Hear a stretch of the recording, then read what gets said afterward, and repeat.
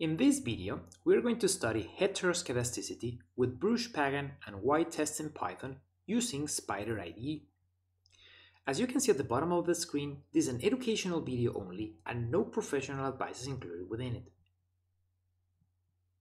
Okay, so let's go into Spyder IDE.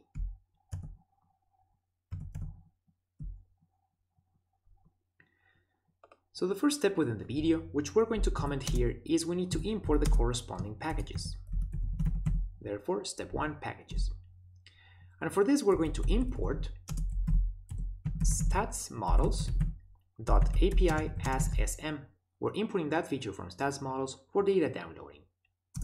Then we're going to import statsModels.formula.api as SMF. We're importing that feature from statsModels for multiple linear regression calculation. Then we're going to import statsModels.tools as SMT.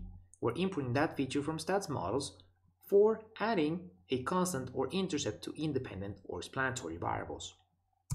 And last, we're going to import statsModels.stats.diagnostic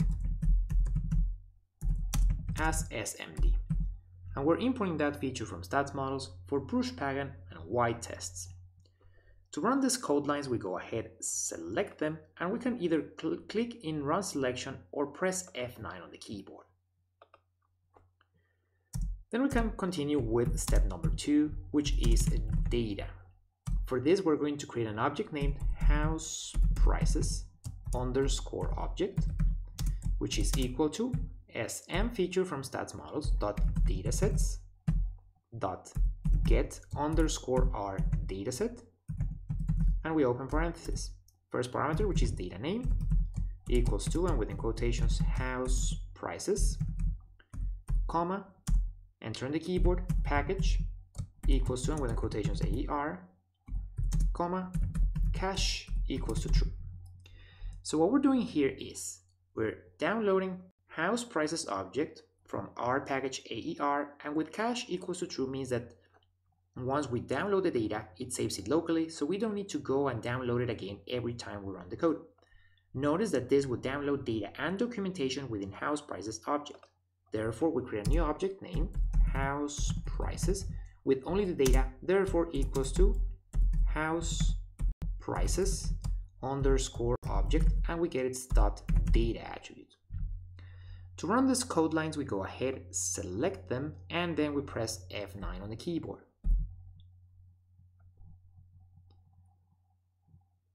So if we go into the variable explorer, we see that these created two objects, house prices object with documentation and house prices with only the data. If we double click at any of these cells, we can see the data. In this video, we're only going to focus on the first 3 columns of data of price, lot size, and bedrooms. The reason for this is that we will have a multiple linear regression, the original one, in which the dependent or explained variable is price, and it's been explained by the independent or explanatory variables of lot size and bedrooms. If you want to read the full documentation on this data, you can do so with the following code line, which is print house prices_object, and we get its .2_doc, 2_ attribute, and as it is a single code line, we just press F9 on the keyboard, and we'll see the documentation right here. So we're going to scroll up, and we see house prices are documentation. So then we're going to continue with step number 3, which is the model. For this, we're going to create an object named MLR, which stands for multiple linear regression, equals to SMF feature from statsModels.ols, which stands for ordinary squares function, and within parentheses we have the following parameters. First of this, which is formula, equals to, and within quotations, because it is a string, we have price as a dependent or explained variable, and with this special character means being explained by the independent or explanatory variables of lot size plus bedrooms. Comma, we press enter on the keyboard, data equals to the house prices object we created above, dot fit the regression, open and close parentheses. So to run these code lines, again, we select them and we directly press F9 on the keyboard. And as we'll see, this creates an MLR object within the Variable Explorer. So then we continue with step number 4, and in this case, it's going to be heteroskedasticity.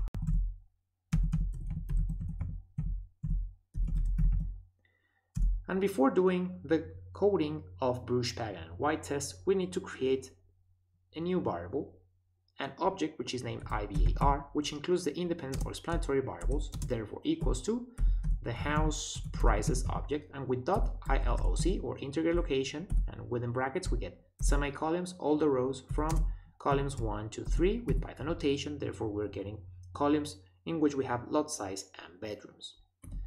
And we need to add a constant or intercept to this object, that's a column of ones, therefore we create a new object named IVARC equals to, and we'll be using SMT feature from stats models dot add underscore constant data equals to the one found at IVAR prepend equals to true, so that it adds it at the beginning. So we're going to select these two code lines and we're going to press F9 on the keyboard, and as we'll see, this creates two objects, and we are going to double check the one with the constant or intercept by double clicking on it. And as mentioned, we have the constant or intercept, which is ones, and then we have the independent or explanatory variables of lot size and bedrooms. So once we have that ready, we continue with the first of the heteroskedasticity test, which is Breusch-Pagan test. And before coding the test, we're going to write its equation. Therefore, we begin with the following, which is hat residuals to the power of 2 equal to hat gamma 0 plus hat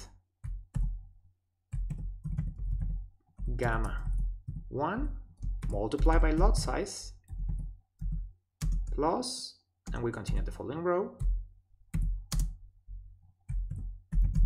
hat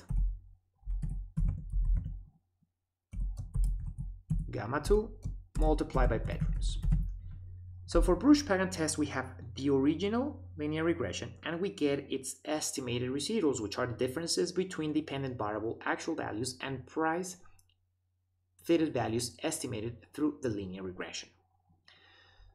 So once we get those residuals, we can perform the second regression for Breusch-Pagan test, in which we have the following: all hats because they are estimates, therefore we have the estimated square residuals equals to the estimated gamma 0 coefficient, which is the estimated constant or intercept from this regression, plus the estimated gamma 1 coefficient multiplied by lot size, plus the estimated gamma 2 coefficient multiplied by bedrooms.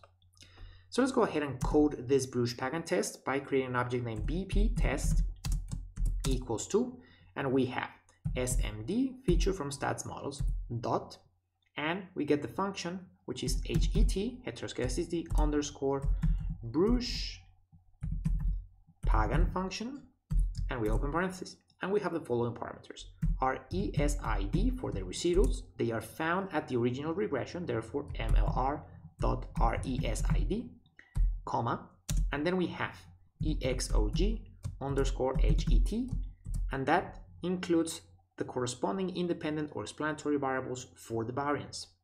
Therefore, in this case, we're going to include the object with IVARC, which is the constant or intercept, which is ones, and the independent or explanatory variables.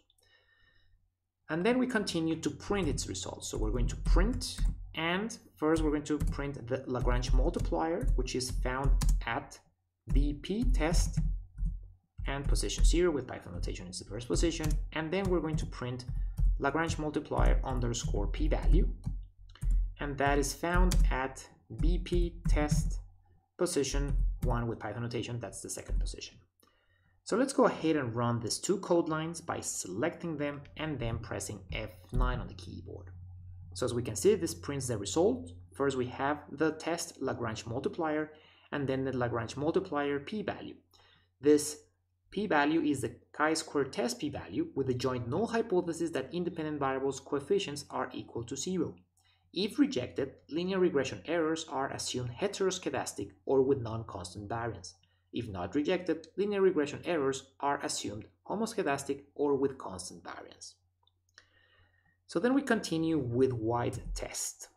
So we comment here white test, and we're going to do it with cross terms. So again, before doing its coding, we're going to write its equation, which is similar to Breusch-Pagan. So we're just going to copy this, paste it, and modify it. So instead of gamma 2 multiplied by bedrooms, it's going to be multiplied by, and we're going to do it within parentheses, lot size to the power of 2 plus, and then we have hat gamma 3 multiplied by, and as we have cross terms, it's going to be lot size times bedrooms plus, and we continue the following code line. Therefore, we have hat gamma 4 multiplied by bedrooms, and last hat gamma, in this case 5, multiplied by, and within parentheses, bedrooms to the power of 2. So as we can see, the differences are the following. We added lot size to the power of 2, then as we have cross terms, we added the product of lot size multiplied by bedrooms, and last we added bedrooms to the power of 2, and those are the differences between the white test cross terms formula and the one for Breusch-Pagan test. So let's continue to code it. So we're going to create an object named wtest for white test, no cross terms, equals to, again, SMD feature from statsmodels.het for heteroskedasticity underscore white, open parenthesis, RESID, residuals, also found within the multiple linear regression object, MLR.RESID,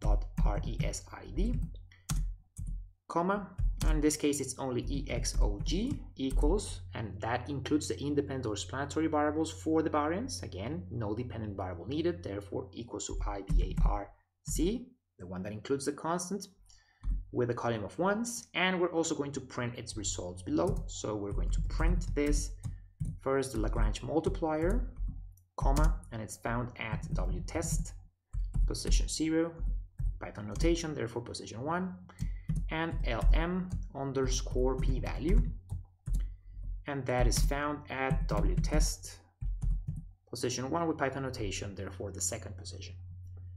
So let's go ahead and run these two code lines by selecting them and pressing F9 on the keyboard, and we'll see again within the console the results being printed. First we have the test Lagrange multiplier, and then the Lagrange multiplier p-value, which is the chi-square test p-value with a joint null hypothesis that independent variables coefficients are equal to 0. If rejected, linear regression errors are assumed heteroskedastic or with non-constant variance. If not rejected, linear regression errors are assumed homoskedastic or with constant variance. So with this, we finish with the code file, so we go ahead and save it.